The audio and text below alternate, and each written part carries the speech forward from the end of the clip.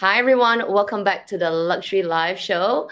As usual, with me here is my gorgeous co-host, fashionably Amy, on the side. So today we have a interesting topic. We've been talking about like really expensive luxury stuff for the past, most of our lives. So for this, we are going to talk about, and I use quote unquote, affordable luxury handbags because it's sort of like picking things from our collections that from a different range. We have low and as well as the more affordable, lower, more affordable, and then we have the higher end ones, but more affordable. So we're just going to share what we have in our collection. And I have one or two other things that it's not exactly the same, but yeah, we'll give you an idea of that, which we think are affordable. So why don't we start off with the low of the higher end? I'll let Amy share her item first. Okay, so which one should I go for first? Let's get the Chanel out of the way. That's probably the most high-end brand that well, I have Hermes too, but I'll just get the Chanel out of the way because that's probably the most beloved brand of mine that is very, it's notorious for being expensive. And get too much price increases and all, and nothing is really affordable anymore. But I guess if you really need to pick something, right? If I needed to really pick something that is on the more affordable end from my favorite brand, it's still gonna break the bank a little bit, okay? But it's this one. It's the Nano. I'm actually sure. Yes, this one. Yeah, we're twinning on this one. So it is the Nano. It's the Nano bag because it doesn't have to be this exact one, but both Kat and I, this is like literally our favorite. Kat even said that she'll replace it. She'll buy one extra to just like in case she loses her first one somehow. No lie, I definitely will. I feel the same way, and it's just one of those things where it is still gonna break the bank a little bit because it is getting too expensive at this rate. Like I think when I got this one, I paid over 3,000 after tax.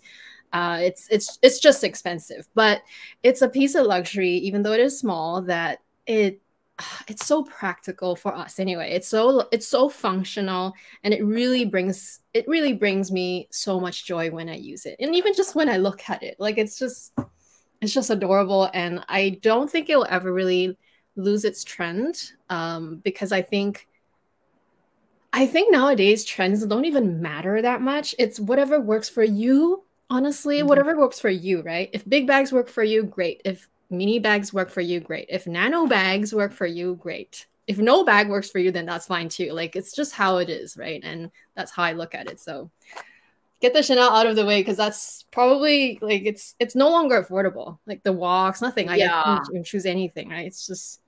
You know what I have to say? This morning I was, before I got into this live, I was scrolling LV. We'll rant about LV a little bit later, but wow. I think their prices have gone up significantly, like a lot. So anyway, we'll talk about that later. I'm just going to pull a comment from Sharon. Sharon, thanks to you. Yes. Thanks to you too. I got the Nano bag too. Tell us, Sharon, if we are exaggerating this little bag.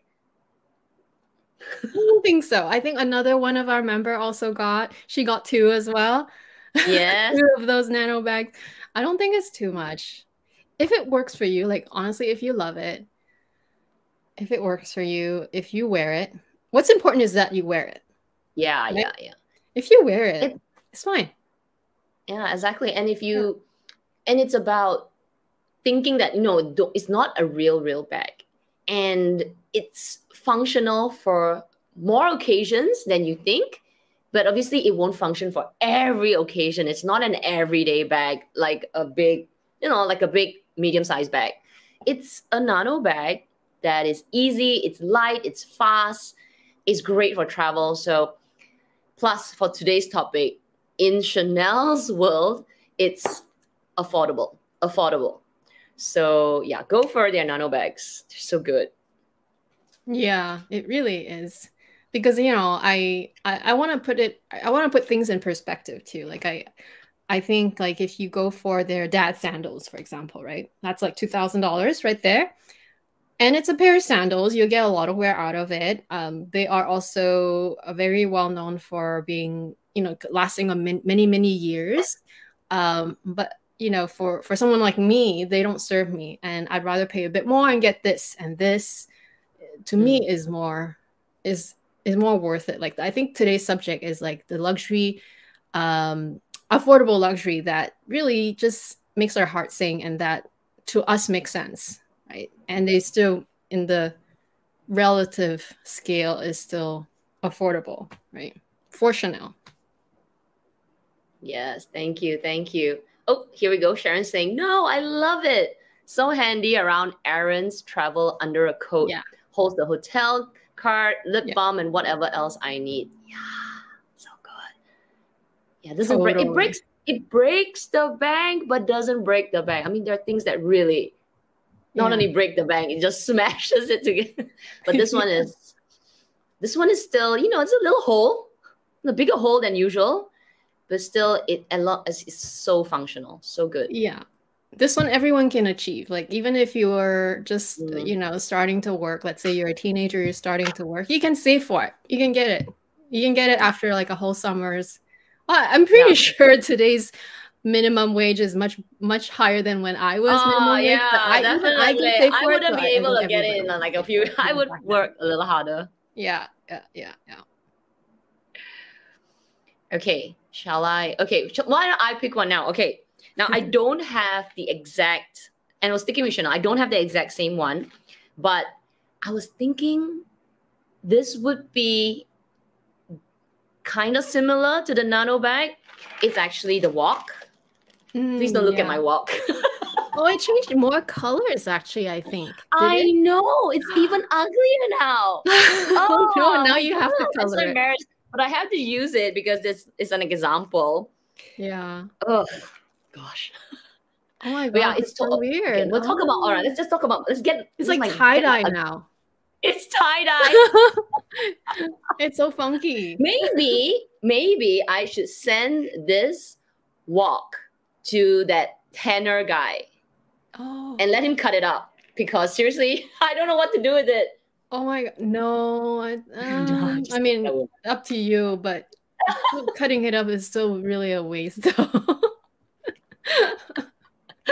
Anyway, yes, this is a patent wok that I bought in I'm losing track of time. I think it's 2016 or maybe 2017. And I got this in Monaco when I was there for work. But it was a beautiful green, this color green. But the Phoebe, you're so Phoebe, I have to pull this up. Kat, it looks fake now. I'll show you the receipt. No. I'm sure it's real. You guys, we only show real stuff here. I don't even know I'm so embarrassed. Fake stuff look like. Oh my gosh. Anyway, moisture, patent leather, humidity has turned my beautiful green wok into this tie-dye wok. It's awful. I should get it recolored. I just haven't. Yeah, I'll get it recolored in black, obviously, and I'll use it. But coming back to the topic, got distracted by this. This is an affordable, and it's affordable in Chanel's world. So if you are not into this because you feel like you want to keep your phone, and today's world compared to when I first got it, phones are slim. Some phones are slimmer, they're smaller. You can get even the flip phone from Samsung. And you don't even need to bring a lot of cards out anymore. You can put everything in your phone. Everything is digital. So it makes more sense today to own a wok or a nano bag. And if you don't want to pay like $12,000 for a Chanel Classic Small, you get a bit of that, not in this shape like the original black one, that touch of it, caviar or whatever. And it's, I have to do this, quote affordable. Yeah. It's functional. You can put more things, obviously, compared to the nano. And it looks like a little bag. It does look like a little bag. Not this one, but yes. Yeah, and I guess, you can still, like, because the woks are technically a small leather good, so they have to price it still like it's not reasonable, but it still has to be a bit more reasonable, right? So it will be lower than their regular handbags.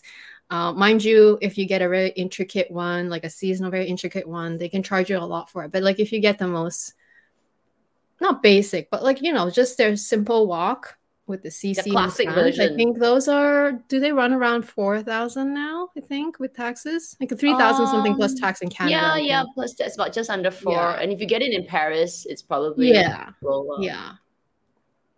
So, Yeah, you know, on the relative scale, you're paying a little bit more for the, like a little bit more like than this for this, and, you know, save a little longer. But you get a real quote unquote bag, right? It actually fits a phone. So yeah, there's that. The only thing that if you live in Singapore, please don't get patent leather. Oh, you know, it's breaks really my heart. Which is why sometimes I say, like, people still ding me for getting black bags to this day, but you know what? Black is always safe. You don't have to worry about it. Yeah. And like for me, we don't have the super hot humidity weather, but we have the super cold. We have snow, we have rain. So, you know, black is always safe. It's always safe. Everything on the interior is perfect, actually. It's beautiful, but it's the outer layer. So it's just, so strange. So strange. Anyway, okay, moving on. Okay. Are we moving to a different brand? Yeah. I don't have any more like affordable. I'll do Hermes because that's the only example I have. And even though my version is not the most affordable version, but if you just get their, you know, not the touch version, I really think this bag is affordable. Honestly, this bag, the regular just Clémence leather, no touch trim, anything like that. Yeah. Is probably the same price as this. It is. Like nowadays, it's probably the same price as this, if not. Like some depends which mini, like which nano bag you get, right? Some seasons are very expensive. This can be less expensive even. So I'll say I don't have the mini Evelyn because otherwise that would be a good choice. But like in my collection, this is, you know, in the Hermes world, still a very affordable bag. Also very usable. This one is very usable. It really fits a lot. This is not a big bag, but to me, it's a generous size bag. Fits a lot. And you get a piece of Hermes, right? Like if you're really not into their quota bags, right? Which is understandable, and you don't want to chase anything. This is a reasonable price item that you still get the quality, you still get a sense of the leather, their workmanship. So yeah, that's a good one. That really is.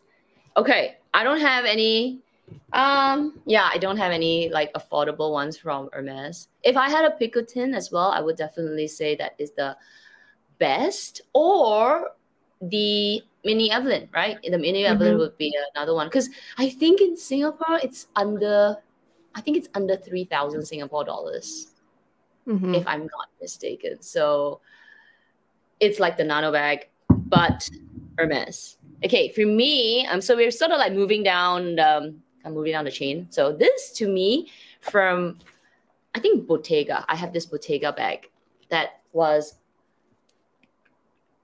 about when I got it was just about 2,000 or maybe less. Can't remember now. Oh my gosh, my brain cells are just like So, but this is a nice little cute bag from Bottega, and I got it in the weaving leather. Their smaller bags are still more affordable because Bottega is well known for their leather, and they price it as such. Their bigger bags are very, very expensive.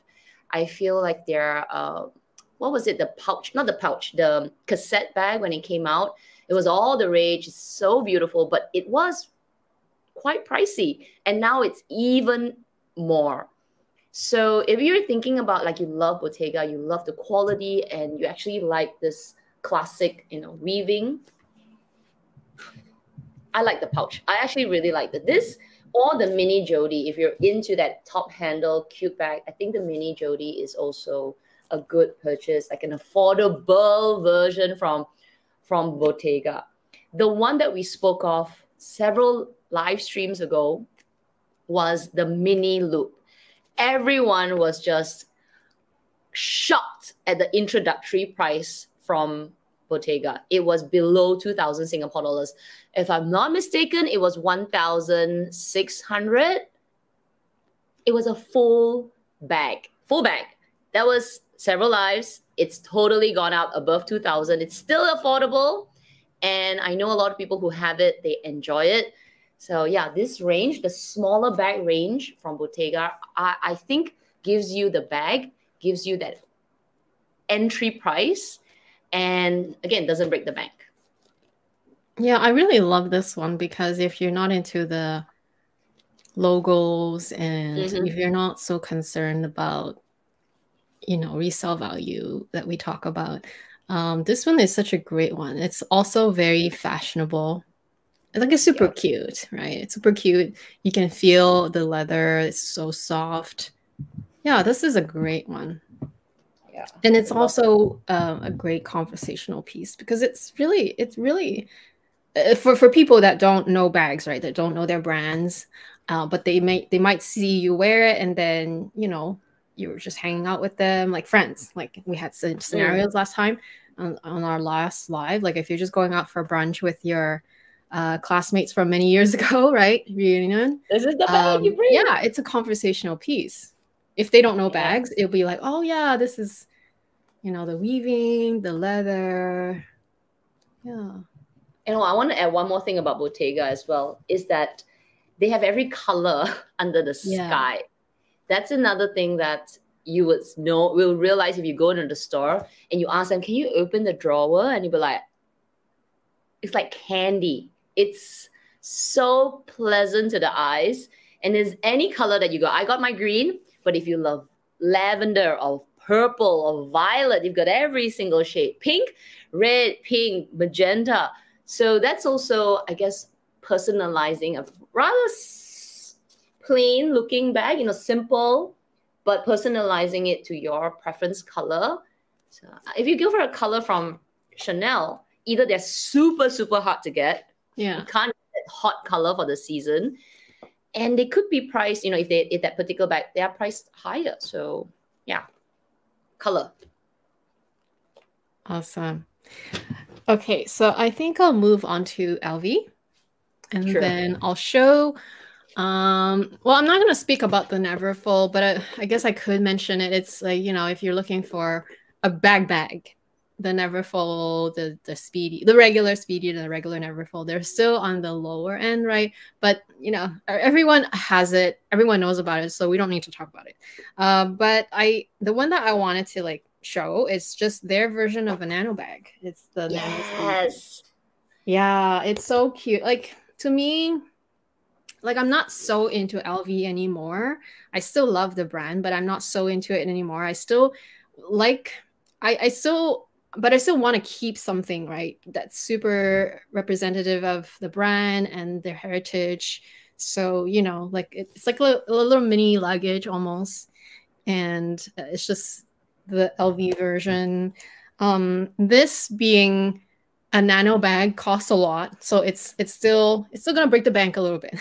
But it's sort of that extra special piece. Again, this if I feel like LV that day, like if I feel monogram-ish, and if it goes with my look, this is such a cute bag. And this is even more functional than the Chanel one because it will fit a phone. It'll still fit even a Max phone. You just really have to angle it in and you can't fill it too much. My phone will have no problems whatsoever. I have a mini phone.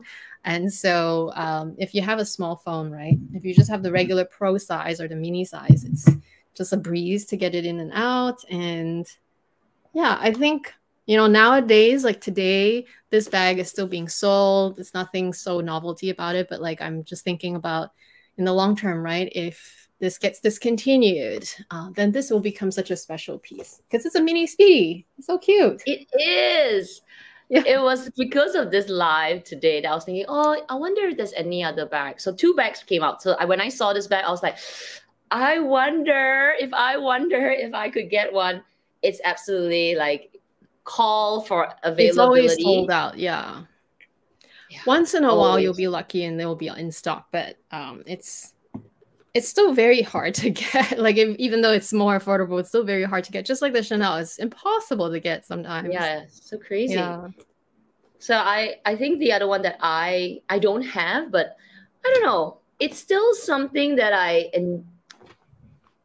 enjoy looking at, and I sometimes on crazy moments I add it to the cart. I'm like, let's just add it to the cart, and then I'll leave the app. Is the Speedy Bandolier? Is the Speedy Bandolier 20? Yeah.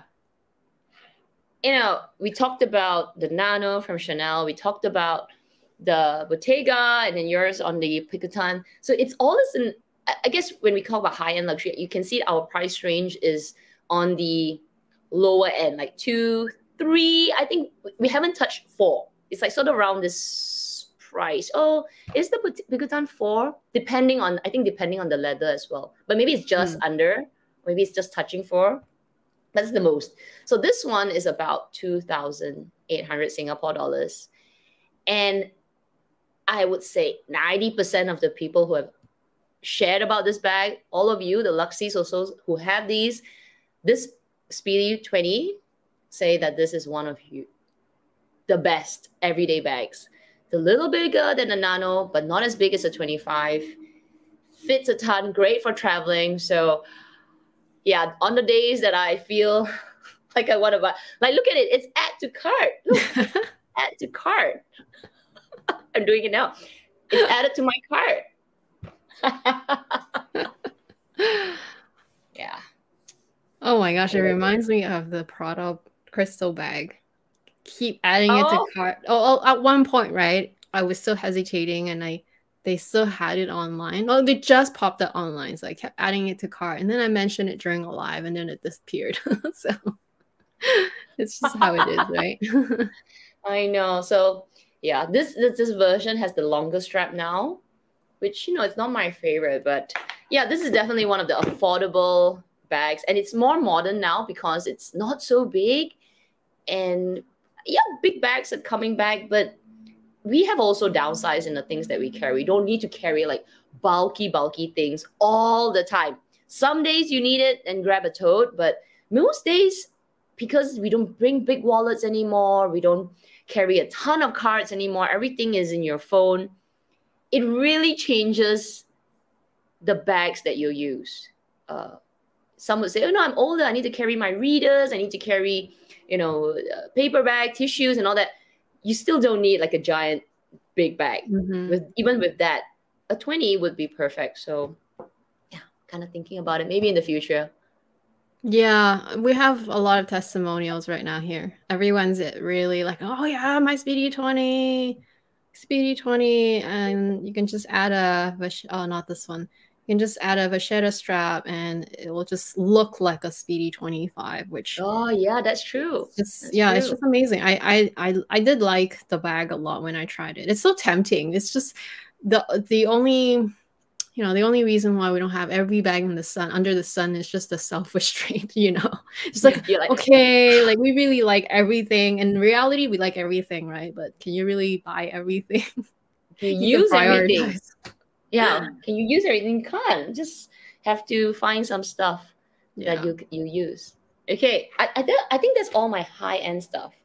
Okay. Yeah. Well, I just wanted to show this LV, even though you can't buy it anymore, but I'll just say, like, for me, this was at the time of this one was more expensive at the time because at the time I only had the never full. I had the pochette métis, but I bought that at the beginning, so that was actually cheaper than this one, and so you can't get this one anymore. But if you do find it on the pre-love market in good condition, it's actually very, very cheap on the pre-love market. I don't know why. There are just some bags that just don't do well on the resale, just like the trapeze. You can buy the trapeze bag for under $1,000. Oh my god, that is crazy. And so sometimes it's also about not buying brand new, but just finding these amazing designs that they discontinued at such affordable price. And if they're in a good enough condition for you, then they're actually so affordable. Very, very affordable. Yeah. Like, Wow. I probably bought this one at the time I paid retail, and it's, you know, the resale value, not the resale value, but the resale consignment price is still lower than what I paid for back then, I think, when you find it. They have a bunch on Fashion Files, so they always do. It's just the condition, depends on the condition and the color. Yeah. So before we jump into like the other brands, we'll talk about this later since I have the app open, but I have been seeing several unboxings of this new LV bag. I think some of you would know. Let me show you. The side trunk. Have you seen it, Amy? I think so. Let's see. Is it the one that Jerusha just bought? I think it is. It is. It is. So this is one. It's like a side trunk. Yeah, I saw it on her channel. Yeah. I saw her unbox. I haven't seen it going around. I've seen several unboxings. I think Dale got it, and several YouTubers bought it. So I was like, oh, let's take a look at it. I'm shocked. It's expensive. It's just I don't know what's so expensive. It's a lot. It's a runway piece, like $5,000. It's $5,000. Yeah. And that's and I was thinking, oh my gosh, because we were talking about affordable luxury today, and I was in my head, I'm like, okay, 1,000, 2,000, 1,000. And as I was scrolling through the app, everything was like 3, 4, 5. Yeah. And I'm like, what happened? What happened, LV? Where are your ones and twos? I think there's the name trunk on the names. That's why it's more expensive. I don't know. I don't know. Okay, we'll talk about it later. But has there been a huge price increase lately that everything is at least a 3 in front now? So the only thing that I found with the 2 in front that seems, an optical illusion, maybe like, oh, it's cheaper. Everything is 3 or 4. That's the common number that I see as I scroll through the app. There's even 8s. I'm like, what? Yeah. I think he's just getting numb. Like I didn't really browse LV recently, but I'm pretty sure if I see it, I'd be like, oh yeah. It's just like that kind of price where you're like numb to it. It doesn't mean that I'm insensitive to it, but it's just like the prices now, right? Because we're talking about affordable luxury, and yet they're still very unaffordable, the ones that we've shown so far. Like, again, it's all relative. Like, if it's really unaffordable for you, then you're watching the wrong channel, right? Like, bye. But like, you know what I mean? Like, in the grand scheme of things, comparing, right? We're comparing right now. Yeah, we're comparing. So it was interesting. It was an interesting discovery because of the mind. Sometimes you look at it, you don't really think of it, but something like, oh, wow, what a difference. What a difference. Okay. Let's go into the next. I'm done with all the high-end. You as well? Okay. Yeah. So let's move on to the majority of people will say this is affordable luxury. So most of us will probably know what we're going to say, but I'll let you pick first. Well, it's a brand that it's not that it just popped up on our radar. We own that brand, but it's just become so popular. What can I say? It starts with the letter L, ends with the letter G. So Longchamp. There's just so many to show. I'm not gonna show every single one, but yeah, oh my god, it's a lot now. I can show you the one I just used. Yeah, I just used these 2 on my trip, and I was saying in my recent video that I'm going to talk about what I packed. So these 2 are essentially what I find to be essentials for packing for any future trips, right? This one for sure for any tropical trips, but this is my travel luggage. from Longchamp. It's just like the best bag ever. Even if you can't get this version, I think just get this size. It's such a great bag for just it's such a great bag for everything, like as your personal item. Don't fill it because it dimension wise they are actually a bit bigger than the maximum requirement, sorry. The maximum requirement for under the seat in front of you. So you cannot fill it. It has to still be able to mold under the seat of your chair, in the plane, I mean. But otherwise, in the hotel, during going from places to places and leaving the hotel, going to the airport, it's such a great bag. You can even use it as a gym bag if you want to. Oh yeah, yeah. That's what I'm doing with my Longchamp. You use yours for gym. Yeah, I don't go to the gym, but like you can. My version has the detachable strap. You don't even have to get the detachable strap one, because after this trip, I realized that I never even really like use the strap that much. I mostly just kind of like every time I need to grab it, I'm like, ugh, and then I just lug it around, put it on top of something. So you can get the cheapest one for under 300 on Farfetch. Yeah, plus our codes, and you save even more. So it's so affordable, and you get so much bag for it. Yeah. And your other bag is the net. Well, the other one that I used recently, right? This one I used during the trip as my everyday bag in addition to the Chanel bag. But you know, the Chanel only fits what the Chanel fits, and this one will fit everything else. It'll fit like the napkins, the extra jacket. Sometimes I buy something small, I just throw it in. As long as you don't mind that it's see-through, because that's just the only thing. I don't bother hiding whatever's in here, because whatever I put in here is not super valuable anyway. Like, okay, steal my hand sanitizer, that's fine, right? Like that's just the type of stuff I put in here, and it's so handy between between this and just a regular Le Pliage, which I have also. This one has that very photogenic aspect of it too. Like it's such a simple design really, but it's so usable. It can expand, but it can be small too, because if you don't put a lot of things, it'll just be kind of dangling a little bit. If you put a lot more, it'll just expand. It'll become kind of like that bulbous sack, and it's just so cute. It has 2 different straps. Most of the time I never even close this, because I'm always getting in and out of this, right? I'm always grabbing my sanitizer, like a tissue, whatever, and I just, whenever I eat something and I don't want to throw the paper just anywhere, I just throw it in. Like it doesn't matter, it's just like see-through anyway, and I don't close it, so I just go like this, and then you can just go. It's so easy. You explained it so well. It's true, everything she said. True. The other thing I want to add to that is that it has such a young look. It's very youthful. When I look at it, when I see somebody carrying this kind of net see-through bags, I just get this feeling of like very bohemian, you're running in the pier, very like it's just so light and carefree. So it gives this lightness and youthfulness to the bag.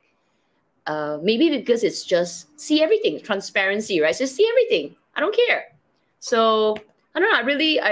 I love that bag. It's so pretty and so many colors. Speaking of colors, so I have my Longchamp bag. So mine happens to be black, unfortunately. But yes, this guy, I've got my 2 bags here. Both, did I buy both from Farfetch? No, I bought this from the store because Farfetch, when I wanted to buy it, it was sold out. You have the same one in a different color. Yes, we did not coordinate this. No, of course not. Totally didn't. Yeah. I saw this in store. I was like, oh my gosh, that's cute. It is. For me, it was the color. I was like, the moment I saw it was red. It has blue trims, but the red pops so much. I was like, okay, yeah, this is mine. This is my bag. It came all the way from Singapore, probably from the store that you bought it at. Probably shipped from somewhere possibly. That still stocks this, because I think not everyone stocks this. Like this. Yeah, it's not as common. Yeah. And then the bag that I've been using seriously daily is obviously this is my work bag now. I just carry this for work, and I have all my stuff inside. And now I feel so much organized. I got my Samorga organizer. Yeah. It just gives me a bit more shape. I feel more organized. I mean, I was loving it without the organizer because I just dump everything inside. Yeah. But what I realized is because it's such a soft bag, my things were rolling inside. I was like, oh my God, I'm fine. One of the things that I hate is digging and like stirring the pot in my bag. But it's not too big that I still manage. But now with the organizer, I was like, oh, okay, I'm organized. I'm organized now. And it doesn't add much weight to the bag because the bag itself is so light. It's so soft. I was just using it yesterday, but also 2 days ago. And I was carrying, I was like, my God, I really like you, huh? I think I need to get another color.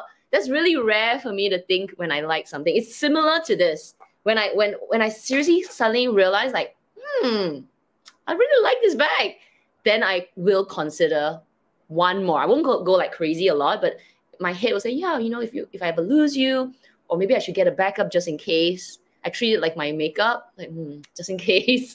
So yeah, that was something that I did think of.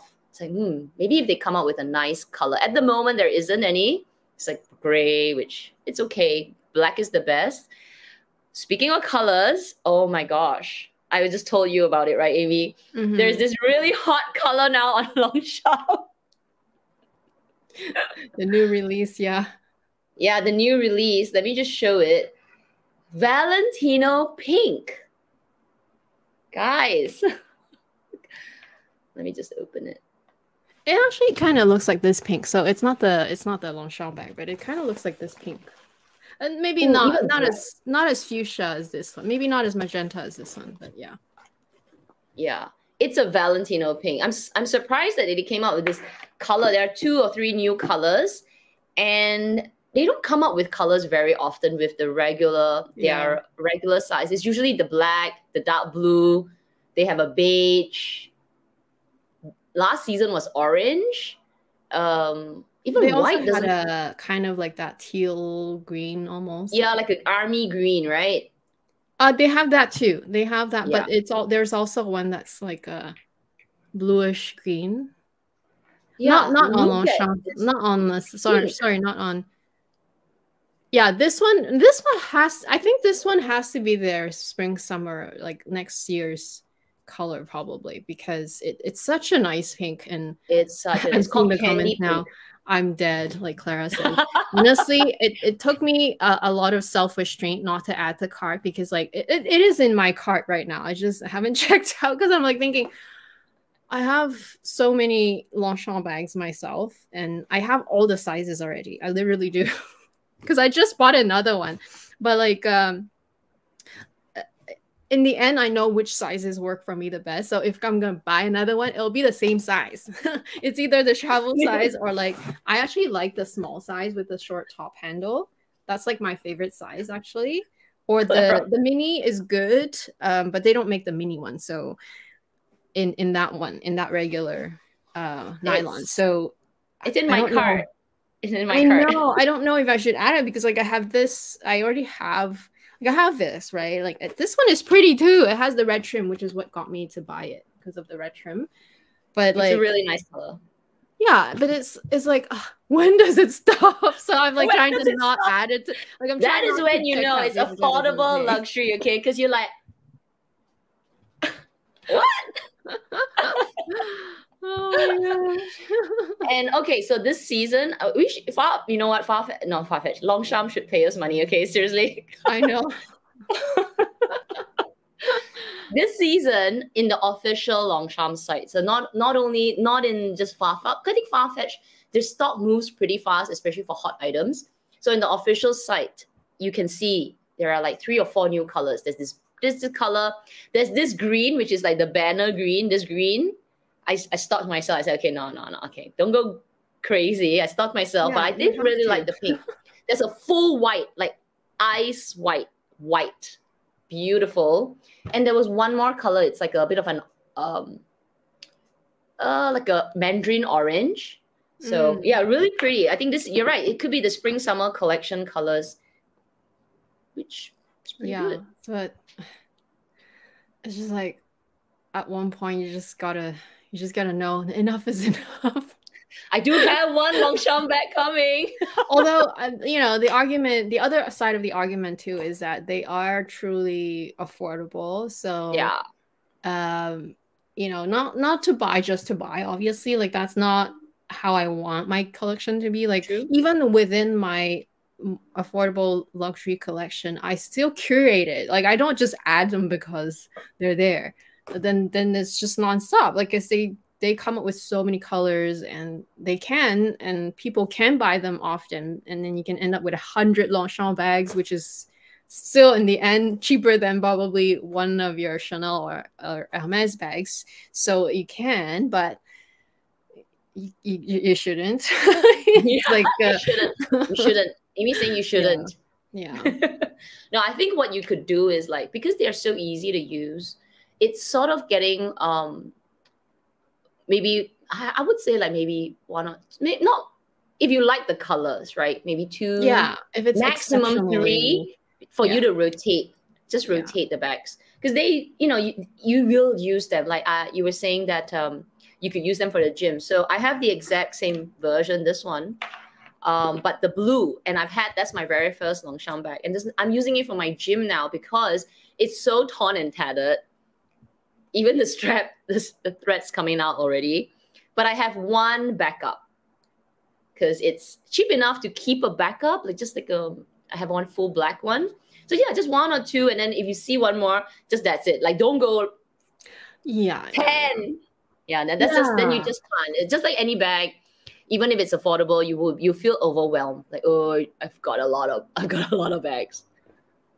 Yeah, and speaking to that point again, because like I can literally buy the same bag, like the ones that I normally use a lot, in several different colors. But the reason why I'm trying to stick to one, okay? I'm trying to stick to one is that because at the end of the day, like even if you were to rotate, you know, it's okay. Like I'm not saying it's bad to add many. You can do what you want, but like I know for me, it's okay. It's okay to just not always buy it the moment you see it and it's nice, right? Like there's always going to be a new one. So this pink color is definitely very, very pretty. Like, and I think it actually is special enough because I have mostly neutral except that red.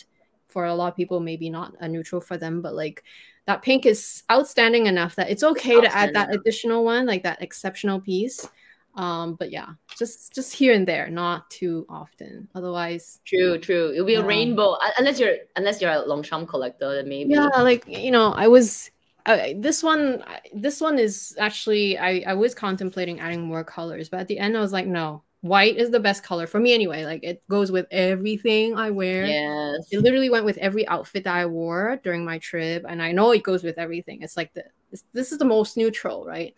So that's why I was in the end I was like, oh no. When they had the red, actually the red is on sale. If you go to the Longchamp site, it's actually on sale right now. I'm like, oh, the red is nice. And I'm like, no. Like just one. Like unless this is broken, then I'll buy a new one. Yes. But so yeah, when you have every size and every like that you need already that you have, and then I'm like, no. We love it because it's affordable. It's actually functional because I use mine for work and I'm using for gym. So it's like I can incorporate these bags into my lifestyle easily, as well as I don't worry so much about them. With the high-end ones, even though they are more affordable, I feel more I'm precious about my Longchamp, but at the same time, I feel even more precious with, say, my Bottega or my, you know, Chanel nano bag, that there's more fear in a way. Even though they're affordable, there's more fear that I will damage it, hurt it, you know, mess it up. So I think that's why it's just a bit more easy to accumulate the Longchamp. It's just have it part of my daily routine of using bags. Mm-hmm. And I saw a comment earlier, which I always do myself because I like to bring a nicer bag when I travel. But, you know, going through the security on the plane. Like on the plane, you're not allowed to have anything on your lap, right, when they take off and when they descend. So you have to put it either up there in the bins or on the bottom on the floor, basically. So I would just put it in a Longchamp bag, which is already my personal item, right? So I saw a comment earlier, someone was doing that, which I think is very common. Everyone does that, but like, you know, it's just something that you may not think about. Actually, on my trip there to Hawaii, I saw oh no, it was not my trip. Was it my trip on my trip there? Oh yeah, it was on my way there. I saw What is the it? passengers in front of me in the row in front of me. It was like a lady, a husband, and then their kids, young kids. And she actually had her Kelly, Kelly 25 retourné, but she was just like literally like it was just out. It was like literally, and I was just thinking like, no, that's not how I'm gonna treat my Kelly. Like, you know, it's not just gonna be like out and open and like, you know, just like quite not quite carefree. I'm not gonna judge, right? Like it's you do what you do. I found a comment. It's here. There you go. Yeah, there. My so yeah, Jenny, so I love my Longchamp. instead, I will put mine in a dice bag, well tucked, inside my Longchamp bag, underneath my seat, and that's it. Like I keep it safe there, and I still can reach for it if I needed something. But usually I don't put the things that I reach for a lot in that bag because it's in a bag, right? I don't want to do that. In fact, it's in a bag, in a dust bag. So it's like 3 layers to get through. Usually all my stuff is outside, like on the outside pocket. But yeah, so that is a safe way to travel with your nice bags and still have them with you and easily get it out. You know, when you're in the airport still lounging and waiting around, you can wear it. When you take off, when you get on the plane, you put it back in your Longchamp or whatever outside bag you have, backpack, whatever. So yeah, it's the best way to travel safely with your nice bags. True. And you can carry them, like you can fold them out. Oh my God, this is so funny. YPF771. Just want to double check if these praises for Longchamp bags are not paid advertisement from the brand. We wish. Well, actually, it's Longchamp, you know, if they ever yes. want to, we would welcome that, and I don't think there's anything wrong with that. But we would tell you if it's sponsored. It's not, but we would tell you for sure. I don't see what's wrong with that. Thank you for thinking that it is, because I would be so honored if they said, "Thanks, here, sponsor a video." Like, can I get more bags? I know. I want the green, pink one, and like white. Yeah. And it's actually, wrong. I thought you were meaning the other one because I saw the pink one a long time ago as well. I was just really restraining. I thought you meant the polka dot one. Oh yeah, no, this is pink one. This is pink one I just saw. So I'm like, oh, ooh. It's the Valentino. It's the Pantone colors, right? No, actually, not Pantone. It's just the Valentino pink, and it's everywhere now. They're pink in the stores. Is it the hot color next year? I don't know. It is. It actually? I saw on Purse Bob. It is the Pantone color for like Rose Mexico.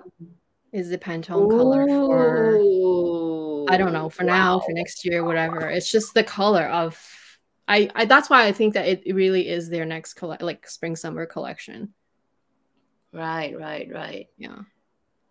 It's such an easy color to like too, because if you're not into reds, but you like the idea of red and you don't necessarily love pink, you're not like a pink person. Like you like pink, but you're not like a pink person. It's so easy to carry that kind of fuchsia pink, right? It's so easy. It actually is almost a neutral in a very good way. So yeah, you don't even have to love pink to carry that kind of pink color. Yeah, it's bright and cheerful. You know, it's like a Hello Kitty, you know, and like bright color, nice. Okay, do you have any more bags? Oh, actually, I do have one more brand. Because I saw the comment earlier and saying like, oh, is Longchamp even considered a luxury brand? It's all relative. Like we're not.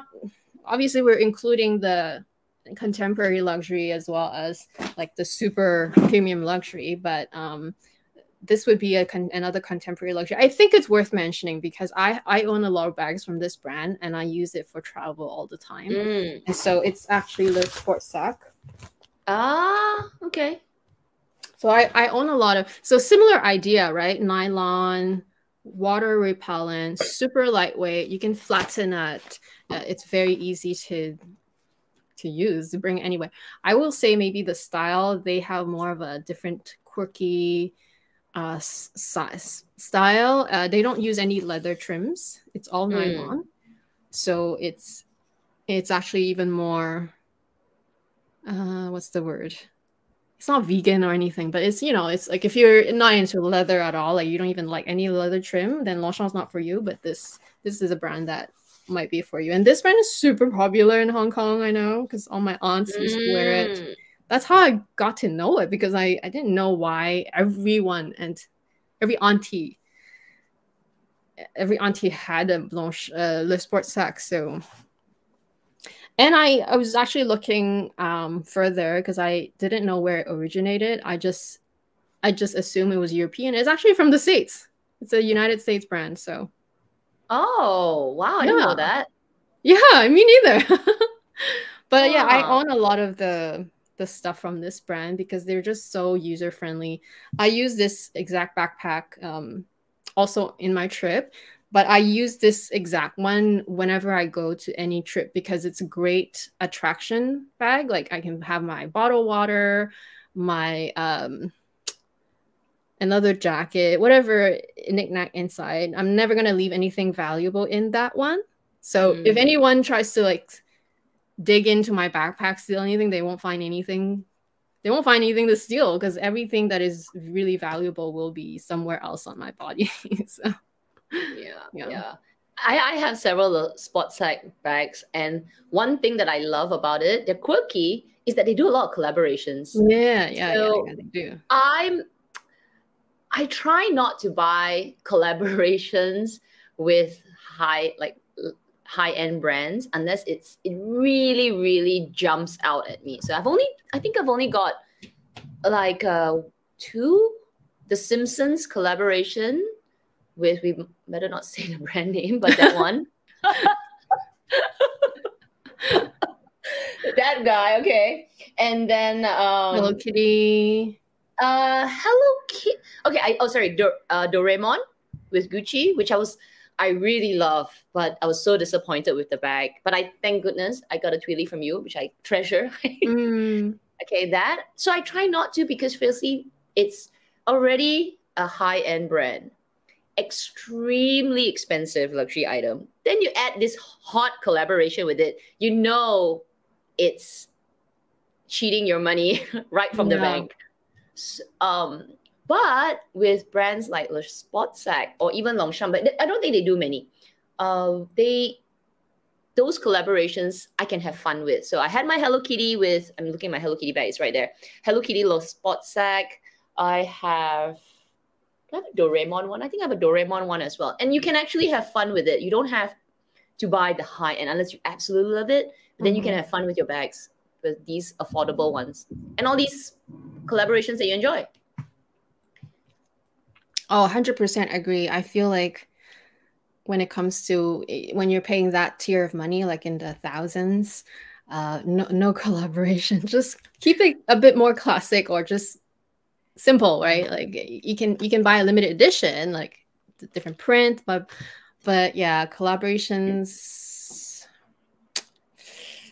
They're hard to wear too. Like they're hard to wear unless you're just being sporty that day or you're just in that mood. But like they're really hard to wear on a day-to-day basis unless you're really wearing it because it's just that vibe that day, right? And which is not very often, first of all, right? Like I don't dig into this bag all the time. I do bring it every trip though because it is that kind of bag, but I don't travel, I don't know, 20 times a year. I'm not that kind of person either. I travel maybe like twice a year, like bigger trips. Road trips don't count. That's just driving. So, yeah. Yeah, Le Sport Sac. I forgot about that. I have my bag right there. Beautiful. fun, just cute. You know, it's the vibe. It's Yeah, definitely a they vibe. have so many different prints. It's actually one of my mom's favorite. She's like one of those aunties that always have a little sports. Like every time she comes, her little sports sack is filled with, like you said, like apple. Like it has everything. Like you need anything, Everything. You're like, they'll have it boom in there. Everything. Mommy, can I have a earbud? Earbud. Do you have a scissors? You probably would have it because he just came from the airport too, right? Like they would have it in the in her bag. I know. At the same time, like, why do you bring everything in your bag? And then half an hour later, I'll be like, do you have a scissors? Do you have a nail clipper? Love it. Love it. Okay, all right. So that's about it. I don't actually have well, I have some sort of artisan brands, but they're hard to get. So I thought, you know, maybe we can do another video on that, on just artisan brands. So yeah, I think that's about it. We hope you enjoyed that. Let's go and look at the comments. So I saw a few questions actually, so I'm going to go all the way up. Well, I'm on the bottom. And I don't know which one that is from Clara. Does anyone have the box trot Longchamp that looks like a mini Kelly? Oh, is that like the makeup bag though? Is that the makeup bag? No, I know which one. I know exactly which one. Okay. Let me just pull it out. It's kind of cute, but I don't know. I will tend to, I don't know how it looks like, but I will tend to, like my answer, right? First impression is that I would tend to not go there just because if I'm really after a mini Kelly, which I am, I won't get satisfied by having that. That's just my personal first impression, but I don't know how it looks like. So maybe after I see it, I might change my mind. But just I don't think you'll change your mind. Just what saying. I think of like how I am, I probably, like if I'm so obsessed with the mini Kelly, right, which I am, I probably won't. It won't satisfy. It won't be the same, and I'd rather just not get it. That's maybe me. I think the reason why I'm a fan of the Longchamp bags that I do own is just that none of the other brands, like the high-end brand, make it like that is as useful as this, right? Because you know, I think. To the point where we are so obsessed with these bags that you think that it's an advertisement, well, which is not. It's because the Chanel's and the Hermes and the LV, I think the closest thing is the Neverfull, which is not even the same. It doesn't have the zipper, so, and it's not as lightweight as this, so they don't have what they have. Like Longchamp is actually their own league because they're so lightweight. Oh, this one. Oh no, I don't like it. Yeah, I think the concept is okay. The concept of the bag is okay, but I actually don't really like the giant. It's, you know, you could argue it's like a giant H, but it's just a lot. It's like I think the extra piece of leather at the top, like the leather tab, is like gigantic. It's like a whole card holder. It's huge. It's huge, and I don't know. Which is why I always kind of like, I mean, I'm sure I scroll through it, but I never even clicked on it. Yeah. Oh, they made one with an incognito clasp. It says. Oh, okay. Maybe that might be better because the clasp just looks like a lot. I don't know where it is. Okay, maybe on the actual Longchamp. Maybe on the actual site. Yeah.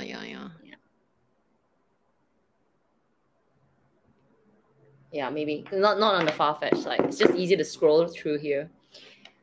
Okay, I'm at the top. Let's see. I prefer buying on Farfetch because it's actually cheaper for me. Oh, because of tax? Everything is included, and then I use my own code. So it's like, why not? Okay.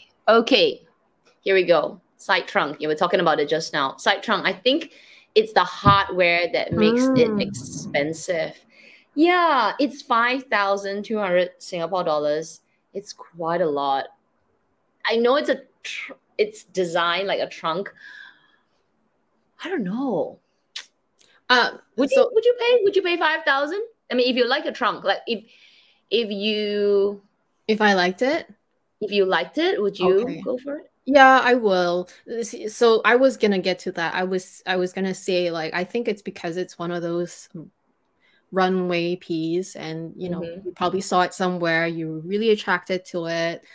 So there is a bit of a self-hype, if you will, like you're hyping yourself, and you do like it when you saw it, right? So if I did like it, I would be like, yeah, I'm gonna try to go after it because I saw it and I really, really want it. So it happens, I think, very often, not with this particular piece, not for me, but like if I saw something from Chanel, right, like saw the hard bag, I'm like, oh yeah, I'm gonna try to get it because I saw it and I really liked it. So I would pay for it. Like, I don't know how much it costs when it was on the runway, and then it comes out, it's a lot, and then you're like, I'll still get it because I might regret it if I don't get it. Like, that's the type of, I think that's the type of psychology sometimes that that someone can have. And because if we're being honest, aside from the Longchamp, right, and the Le Sport Sac, nothing is really affordable and reasonable, right, in general, right, if you're trying to be super sensible. But you sometimes do things not because it's reasonable and logical. You do it because you really like it, and it's based on feel. So true. Yeah, I think it's a nice bag, but if I were to say you do like it, would you go for this trunk or would you go for the, say, like the petite malle? The hard trunk. Yeah. Yeah, like that's also something that I do consider. Like, I did like it, but it's because it's a take of just the trunk, like the petite malle.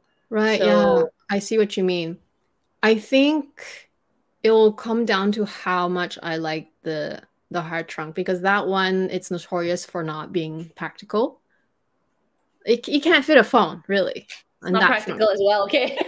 Yeah, but this one is still on the affordable side. That that's true. hard trunk is not, right? How much is that what, trunk? 8,000-9,000? I don't remember. So it'll come down to how much I really like that one, and in comparison, the soft trunk, or this one you're talking about, is more practical in a way. Fair and you enough. Get an element of the design, right? Fair enough. I'm trying to open the petite malle to see what's the price. I can't remember. But price aside, like I did consider, like, oh, that's nice. You know, it's got a hard. It's like you know, when the petite malle came out, it's hard case, and then they came out with the full soft version. It looked like a petite malle, but it was all like, you know, piece layers, and it's. I tried that one, the soft one. Yeah, I really like. I think Mel in Melbourne had one. Did you buy it? No, but I tried it in Montreal when I went back in 2018 to visit my mom. And I tried it. I even showed it in the vlog. I tried it. And Chenny was the one filming me trying it too. I was very tempted because it was one of those things where you're like, oh, it's a trunk and it fits my phone. And then it makes you think, right? Because every time anything fits the phone, it makes you go crazy. Yeah. So it's like as if the hard trunk and the soft trunk version made a baby, and now you got a hard at the side, soft in the middle. Yes. So among the three, if I was already gonna go for it, I feel like I'll still go for the petite malle. Like, okay, fair enough. It's a little bit like what you said about would I go for the mini? It's not the best comparison, okay? But right. Or the box Longchamp, what? Boxtrot, yeah. Boxtrot Longchamp. Yeah, it's like cousins, but not really. Yeah, it's like cousins, but not really. But having said that, I mean, it's beautiful. I mean, I'm definitely, when I looked at it, I was attracted to it. It had the elements of the whole bag. I do wonder, like, I'm just going to observe the reviews coming up because I want to see how people use it. And that's the beauty about YouTube, right? Where you like a bag, you see something, you don't have to rush out and get it. You know, it's not, I don't think it's something limited edition. I don't know. But yeah, you can just take time, watch the reviews and see how people pack it, the usability of it over time. So that'll be interesting to see. Yeah. Yeah, speaking of, I've been trying to look for more videos, not related to bags. I'm just trying to look on more videos on bangles. Like there is a specific bangle I'm really into. But there's hardly any videos about it, so it's kind of like, oh, I just have to go back to the store and try it multiple Oh, I times. know what bangle. I know you know which one. Like I was just trying to find more videos because I'm still even considering the other trims, not just the ones with the few diamonds. I'm Diamonds. also considering the other one with more diamonds, and I'm like, oh, I wish there was more videos so I can see it and like Oh, really make that's a it look tough better. one. That's a tough one. Yeah. Anyway, just gotta swing by the store and try it again, I guess. I With did more give it a diamonds. try. I was I did a vlog with my like a few weeks, a week ago, and I actually didn't put that part into the video because it was just so short. But I did try Oh, it, and it doesn't look good on me. which one? The same bracelet we're talking about? Yep. Oh, really? Yeah. It has It a very doesn't. specific shape to it, though. It's not like these traditional oval shape. And I know we're derailing from Yeah, I the know. And topic. people are like, what is this bracelet that It's everybody? the There's two Tiffany girls. bracelet, the Tiffany lock These two girls bracelet. are talking I'm about. really like, I'm like, I'm trying to reward myself, except now I don't know if I should reward myself so often. But anyway, I'm still looking into it, right? And then I've been trying it multiple times. I tried it in Hawaii, and that shape is definitely different. Maybe because even the smallest size, which is the extra small, still is kind of big. It kind of just, I don't care. Like it's just there, it's just sitting there. And I don't mind the shape, which is definitely more elongated, but almost like squared oval. It's a squared Mm, oval. So it's a very different type of mm. shape. So okay, let you know why it doesn't look nice on me. It's because my my wrist here is Uh-huh. very, look at it, it's very flat and bony. I've got a very bony wrist. Like it's I think maybe because my hand here is like muscular and I have the Where are you bone. trying to wear it though?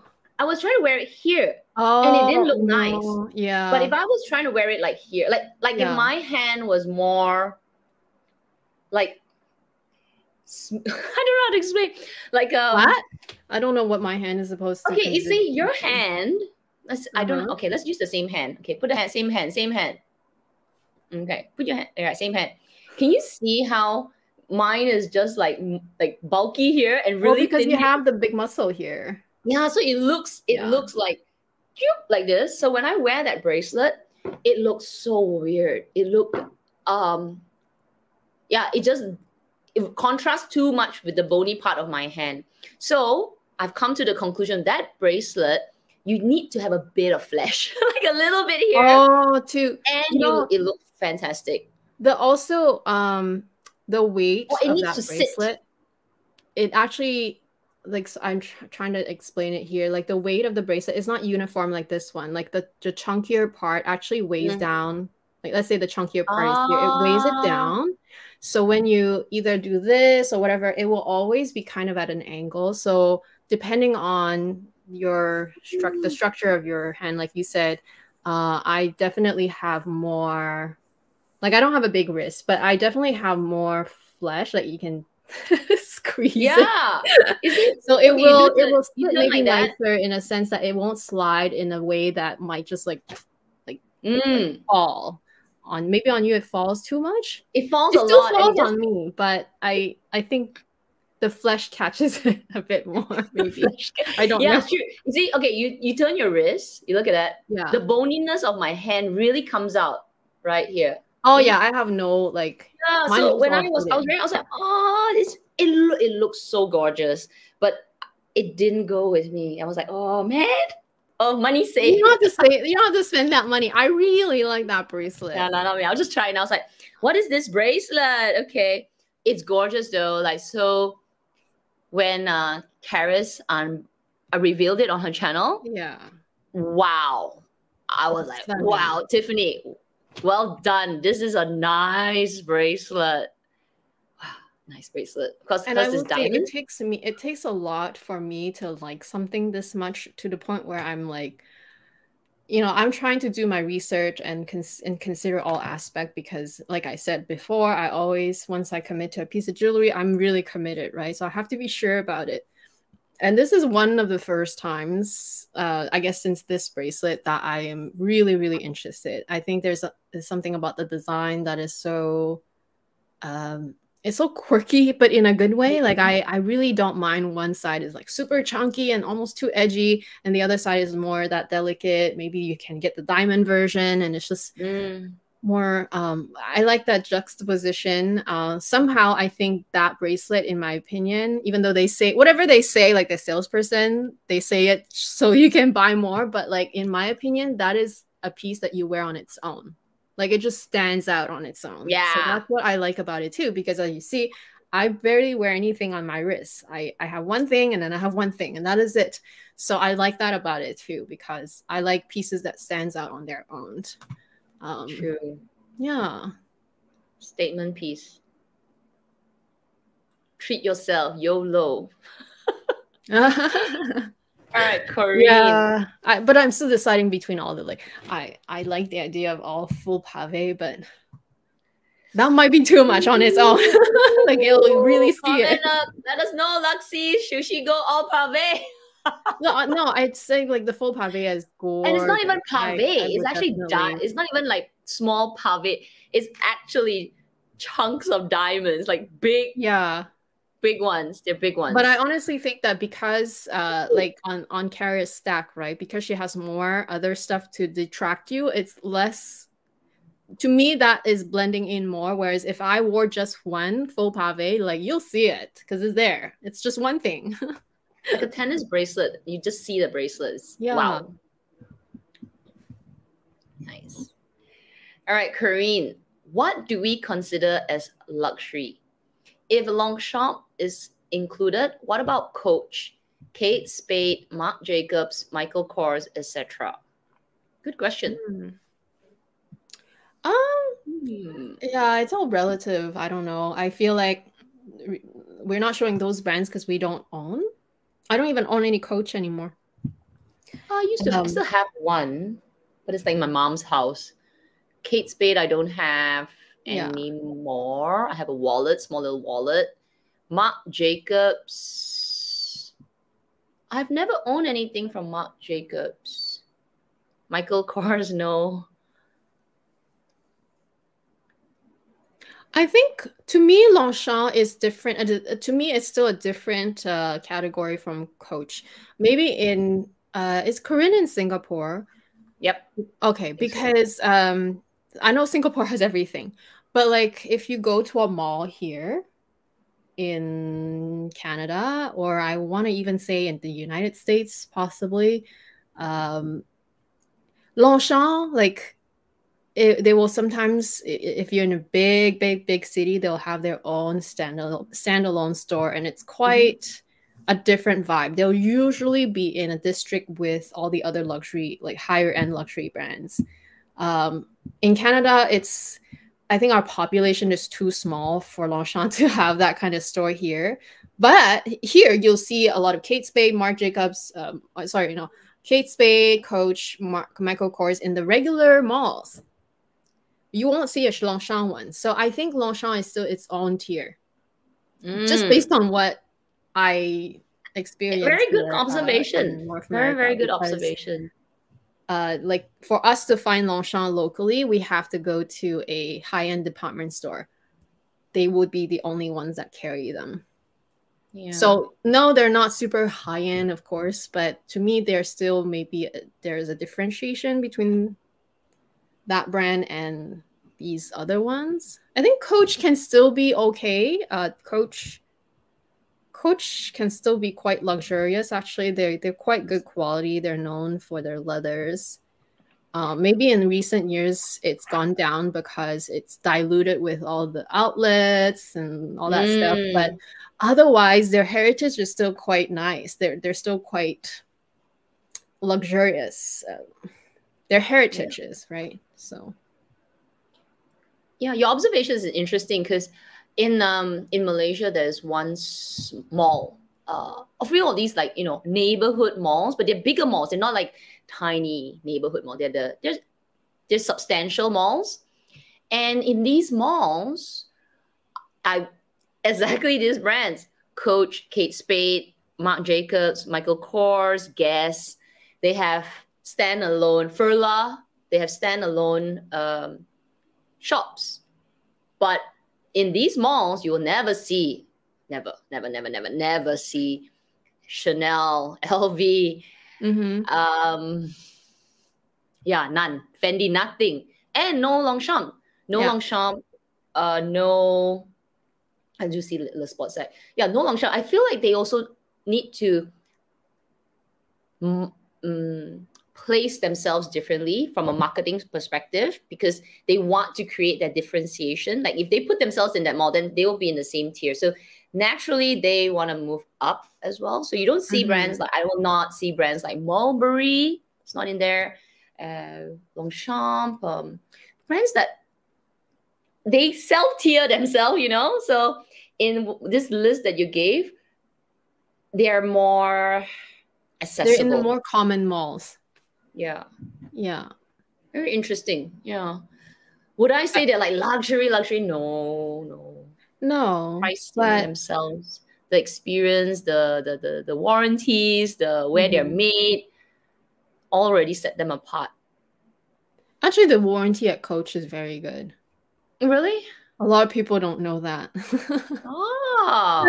I think I had one time, I can't remember, there was something that, like, I think there was a stitch that popped or whatever. If you bring back the Coach within, I think they changed the policy though. I think before they would always just fix it, send it away and fix it. Now they maybe just fix it within like a year of purchase, a year or two. Like it's just case by case basis, which is actually really good considering LV is doing the same thing nowadays. So yeah. So Coach does stand behind their products, like on the retail level, not the outlet level. But even the outlets, actually, sometimes the outlets, they do sell the retail stuff that is really like past season. They're just trying to get rid of the few pieces, maybe. But yeah, I think that's why I still feel like Coach can still be. They are in the common malls, yes, but they can still be kind of maybe in the common mall. They're still maybe the higher tier of all the between them. They have they quite have a good warranty, or maybe like after service care, back care. Post purchase care. Yeah. Okay, here's a comment. And you know, that's the thing.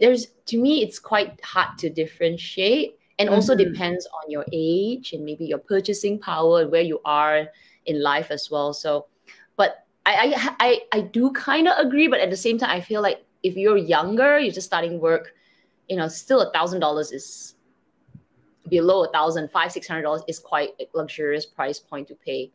So if a brand has an average starting price point for their bags at around $1,000, I consider it luxury. Anything like Marc Jacobs, Tory Burch, Longchamp, I call them contemporary. Yeah, I do agree to. Yeah. Longchamp has expensive bags too. You just don't choose the nylon.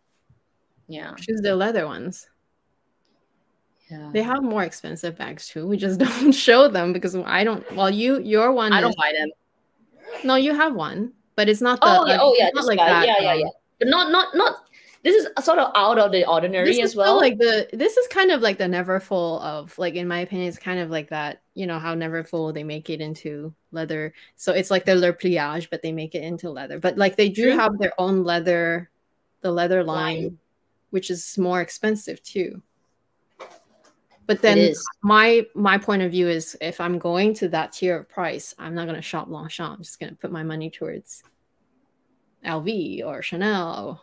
Of course, it's not the same. It's not going to be the same price, but like, you know, just put a bit more money and then try to get that piece from the premium tier. I don't know how to differentiate it. Remember we did one live stream that we were joking about this. Was it Neiman Marcus that gave a new tier New Do you tier. remember For we what? couldn't figure it out? There was one. It's not contemporary. It's not luxury. Like it was this new tier that was. Oh, Oh, what was it? Do you remember that? I don't remember. Like someone said it, so Someone said it. It one was of you a will. new tier in a departmental store. Was it Neiman Marcus or Saks? And they grouped this bunch of brands into this tier. Is it Up and Rising? I don't know. I can't remember. We were like, what is this tier? We've never heard of it. Well, we're not trying to be super technical here anyway, Yeah, and like, I do. it was quite I funny don't know that tier. why. Like we're not. I don't know. Maybe because it's just a question, like a simple question, but at the same time, I think we're not trying to be so technical here. We are just talking bags in the end. We're just showing our favorite bags that we own, right? We don't own everything under the sky either, right? So there's so much more that can be considered affordable luxury. And at the end of the day, like, it's how do you consider luxury? Like, at one point I was told, and maybe on a rather rude fashion too, like I was told at one point that, oh, self-portrait is not considered ready to wear, blah blah blah. And I'm like, yeah, it is. It just depends on how you look at it, because they are considered I don't know if that's the same category we were talking last time, but they're considered like the creative. Someone told me what it was, but I forget the terms. It's like creative, ready to wear, or something like that. I can't remember. So they're still, they still have their fashion shows, but you can't put them on the same pedestal as Chanel, Valentino. Like, you can't, because it's a different tier. Like, it is a different tier, but is it not ready to wear? I still think it is. Does it mean that, to be ready to wear, does it have to be all made in Italy and France? No, like, it's just it's a different tier. Like, I don't know how else to explain it. So at the end of the day, buy what you will, buy what you like, right? I called it ready to wear because it is technically, but I guess that person is trying to be even more, like, maybe in their minds is like, no, ready wear has to be Chanel, has to be this brands, right? Like, but no, it doesn't have to be. True. Yeah. True. I'm dying. I don't remember that tier right now. It'll bug me for a while in the back of my head. If anybody remembers this live that we did, and we were like, what is this tier? This new tier. It was a comment. I think it was a comment from one of the Luxees. It said, have you heard of this category of I know what and we were I like, know ooh. what you're referring to, but I don't know which one, right? We were like, what is this? We've heard of high street, contemporary, and high end, and then suddenly in the middle there's new tier, self-created tier, and you go like up and anyway, it was quite a debate. I saw a question from Tammy. Okay, hey Tammy, which size Longchamp bag do you guys use for traveling again? I forget if you guys mentioned it before. I think I want one. And thank you, My Age Journey, for sharing it. It's the large. I use the large. I'm just going to grab it. It's here. Okay. Well, all I know is that because there's two travel size. There's just look up Longchamp. Like, even just go to the Longchamp site if you want to just see all of they have. And then just type travel le pliage, and there's two sizes that I'm aware of. There's my size, which is the smaller size. I think it's 45 centimeter. So this is inch, so I don't know if it's the same. But then there's the longer one, which is I think 55. So think of it like 45 is like the small size of the Keepall. Yeah, the LV Keepall 45. So this is the size that I prefer, because I think the other size, not only is it going to be very long, if you really fill it, because you can always, it'll be really heavy. So I think really big. It's really, really big. It's really big. The 55 is very big. Yeah. Like, even with this size, I think we have the same size. Even with this size, if you fill it, it won't pass as a personal item. It will be too big. So you cannot fill this one to go onto the plane and put under the seat. Yeah. This Yeah, is because I really think good. the limit for under the seat is 43 centimeter, and it has to be shorter than this as well. So you cannot be filling it to the brim and stuff it like a potato. Like you cannot. But in general, I think this is probably the comfortable size. Yeah. Let me just convert it. 17.7 inch in centimeter. Yeah, it is 45. It's the 45 centimeter. It's the 45 centimeter one. Don't go for the extra large. Extra large is the 50, 55. Yeah, that one. I mean, is if you need a bag that big, go for it. But I actually got it the last purchase, and it was way too big. Because at first I was like, oh my gosh, it's a good size. Then when I start to put my things inside, the problem with that size, if you don't have a lot of large things, they fall to the side of the bag here. The side and the side, and the bag sinks this way. So it's good if you have like sweaters and big coats that you need to stuff in that bag because it's lots and lots of space. But as a carry-on, it's a little bit too big. This is a good one. Yeah, this one is really a great size. I had to test it out to see if I could get it on the plane, but I knew that dimension-wise, this was still bigger than what you are supposed to be a personal item under the seat. That's why I didn't fill it. But so I will mention on my and the best part, yeah, and it, you know, you can travel it easily too. I will mention what I packed and how I'll at least explain how I packed what I packed on my trip. Obviously, it's not going to work for everyone because this time I only traveled with my husband, so there was no kids involved. There was just between the two of us, and whatever we have to compromise, we are able to compromise. We did, and so we didn't bother checking in luggage. Checking in luggage is great, but you know, it's about waiting for the luggage when you arrive. You also have to arrive at the airport earlier when you go. Like, there's all these things that if it's not necessary to check in, we try not to check in, right? On our way back, we did check in something, but which is why I'll cover that on my future video. But yeah, this is definitely a must. Like, just do yourself a favor and buy one, okay? Like, if you don't have a Longchamp, you don't care, and you don't think it's a good brand luxury, what otherwise. But honestly, if you want to buy one bag and if it's for travel, just get this size and just get one. Just get one. Yeah. I that's my first, and I've had it for years, like years. It's gone to so many trips, and always as an extra bag. So if I have used it. So when I buy too many things, or I want to put like my clothes that I know when I come back, I need to do a wash. I put everything inside, and that'll be my extra bag. Yeah, great for traveling.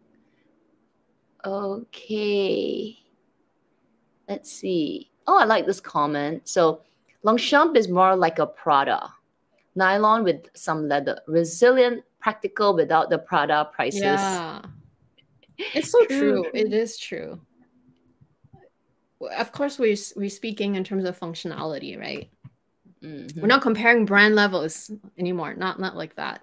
So it's really the functionality. Longchamp has its own strength in the sense that everything is so lightweight, it's so carefree, it's water resistant. It's really great, actually. Okay, let's see. Here, Vivi's got a question. What do you think of Mulberry and Chloe? I think they are more of affordable luxury bags. Yeah, you know, when I was starting to work those years ago, I thought Mulberry was the bomb. Like, so expensive, so hard to get. The base water bag and the one that looks, is that the base water? The one that looks like a briefcase? No idea. Okay.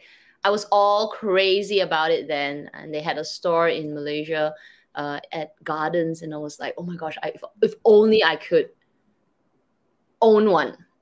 So to me then, it was not even affordable. It was a luxury. I just could not afford it.